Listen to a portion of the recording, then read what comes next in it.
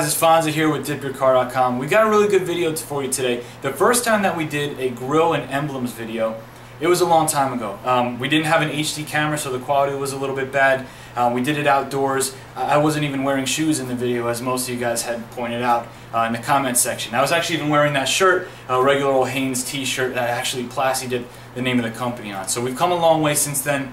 I wanted to redo the video, show you a couple more tricks that we actually use to get those nice edges. So what we're going to do is we're going to take Brad's car from DipYourCar.com. He's got that white Maxima. We're going to focus in on the emblems, some of the chrome on the back, and we're going to do the front grille as well. Okay guys, now what we're going to focus on is this Maxima emblem here, the Nissan logo, and then we've got this big old strip of chrome right here in the center. And what we're going to do is, I use the pre-dip spray that we use here at Dip Your Car, and I'm going to give it, a nice amount of product onto each one of the chrome areas that we're going to be focusing on. And what you're going to do is just take a paper towel and not only clean them down, but you want to really thoroughly dry them. And one of the biggest mistakes people make when they're working with PlastiDip is if you have an edge like down here, or maybe say on the inside of the circle on the Nissan logo, they won't dry it out enough, and they'll let some liquid saturate down in that crack right there. When you go to spray the PlastiDip, the PlastiDip is going to shrink away from that liquid, and you're going to see some chrome, and you're going to have to redo it. So make sure it's fully dried. Now for the letters, a lot of the cars that we're going to be dipping and that you're going to be dipping have these letters on them, and what you want to do is use just the corner of the paper towels and make sure you get up into each one of the spaces between the letters. That's really important, because if there's any wax in there or any dirt or anything like that, you could really have some problems when you're going to get that clean edge. So just take your time and roll up the edge if you have to and get it up into those cracks of the letters. Now what we're going to do is we're going to start the taping and masking process. So for those of you who know what PlastiDip is and how to use it, this isn't going to be anything too exciting for you, but one of the best parts of PlastiDip is you don't have to mask closely around the letters and around those areas. So what we're going to do is take the blue painter's tape, and we're just going to build ourselves a frame around, say, the Maxima letters to start with.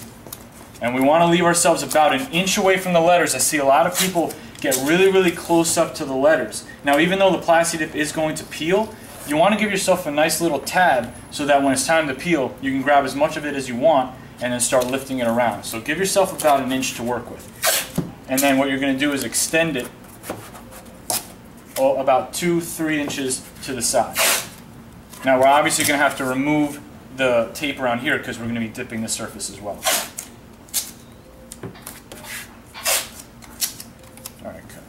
Now we've got everything masked off in the back, and what we're going to do is we're going to apply the PlastiDip from, say, a 7 or 8 inch distance, and we're just going to, one of the most important things to do is keep the distance consistent. Don't go in and then come out on it, and always keep the can moving. If you keep it in the same spot, it's going to build up, it's going to get too thick in that spot, and then it's going to be too late. So try to follow these motions. A nice brisk kind of streaking motion. We're just going to go back and work our way down on the emblem. We're looking for maybe a 50 or 60% transparency. Don't try and cover it all in one coat. You want to go in for second and third coats on different angles. So just start up, work your way until you're pointing, the other direction a little bit, and get good coverage on there. Now, for this is a much larger surface area. So what I'm going to do is, it's not too wide where I feel uncomfortable making one stroke on each pass. So I'm actually going to try and cover everything, but again, keep the same distance and don't go in too close.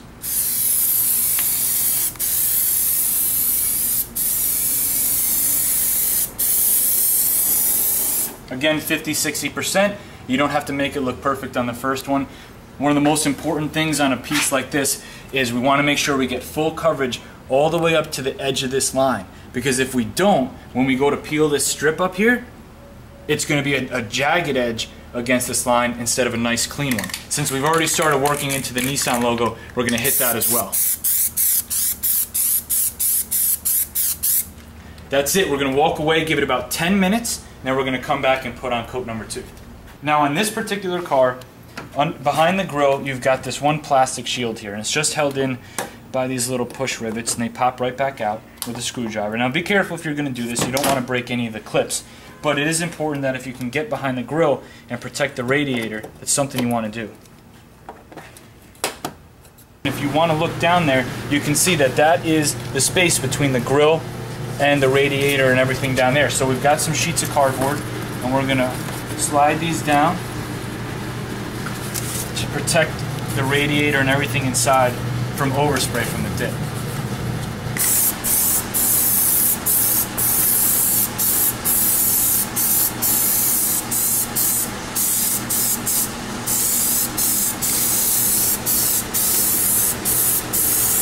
One of the most important things is I want to go all the way up onto the body of the car into the tape so that we have a nice thick strip to pull off when we're done.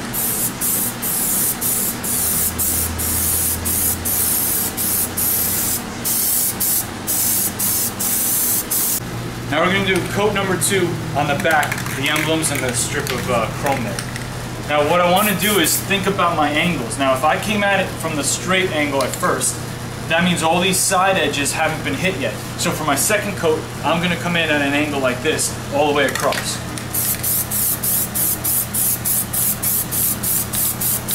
Now my second coat, or my next coat, is going to be from this angle.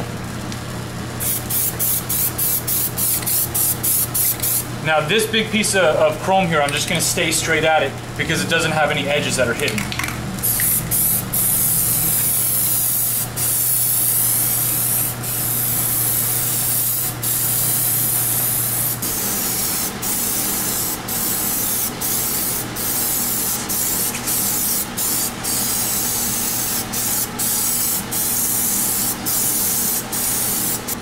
What we're going to do now is we've got 4 coats of dip from all different angles. We've given it about 15 to 16 minutes to let dry. It's plenty of time. It's dry to the touch, and it's not, if you start too early, you're going to feel when you go to peel the PlastiDip up, it's going to be too soft. It's not going to have any strength to it. So what we're going to do is start removing the tape around the edges, and we're going to work our way into the area where the Maxima sign is. And what I like to do is I prefer to release the tape around the PlastiDip. That way we're not really bound to the line of the tape when we're removing it. So just keep your finger on it and peel it off.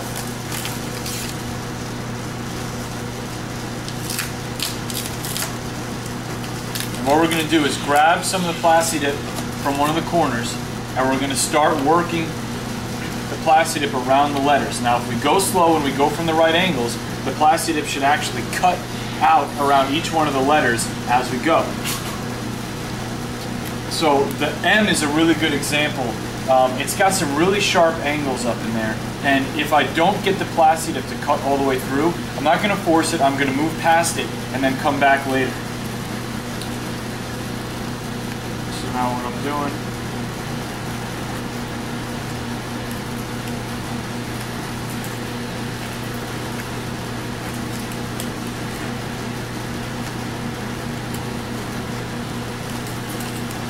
okay, now we've got some dip left in between some of the letters. Now, we want to use a tool to go ahead and get in there. In the first video, if you guys remember, yes, I did use a stick off the ground. And although a stick will work to do this, we've kind of evolved a little bit. And what my favorite tool to use is a very small, flathead screwdriver.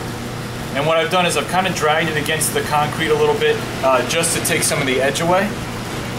But what we're going to do is use the flat edge of this screwdriver to just drag the PlastiDip away from the edges. Now if you're not careful, obviously you could do some damage to your clear coat, so just be really gentle if you do choose to use this tool, and just always make contact with the PlastiDip and drag it away. If you're not comfortable with it, you can use a toothpick or something like that. So what I'm going to do is I'm going to keep it on the PlastiDip, and I'm just going to drag it away from the edge of the letter. And you can see it pulls the PlastiDip away from that edge, and it'll start balling up in the middle. Now we're going to go ahead and get the insides of these Nissan areas here. We're going to use a screwdriver again.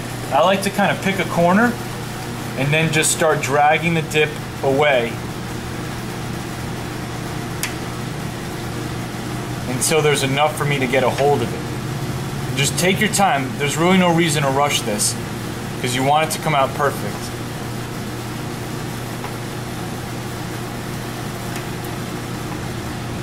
Now once I've rolled up enough to where I can get a hold of it, I'll grab that edge and then just finish the peel with my fingers. Guys, this is where the microfiber towel comes in.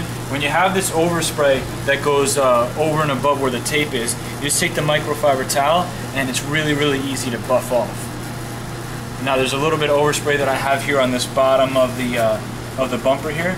So we're just going to use the microfiber towel. And you don't even really have to give it much pressure. This whole dusting area is just going to come right off. This is a good example right here. The underside of this edge. If I covered it properly, it's going to be really easy for me to peel all the way down. If I didn't cover it properly and I got some light coverage under there, it's going to speckle and give me a rough edge.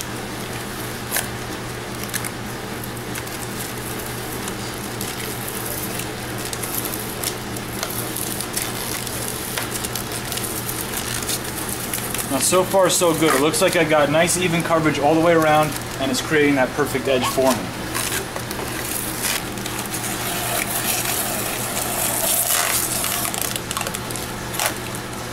Okay guys, I hope you enjoyed the remake of the emblems and front grille video. I hope that you found it helpful. We tried to get as many angles and close-ups on what we're actually doing and what's happening with the PlastiDip, so you can kind of see the behavior of it so that you can get your good results as well. Fonzie from Dip Your Car, the black PlastiDip as well as all the colors, all the innovative things that we work with is available for you at dipyourcar.com. If you have any questions, you can either call us or email us, customer service at dipyourcar.com. We'll see you on the next video.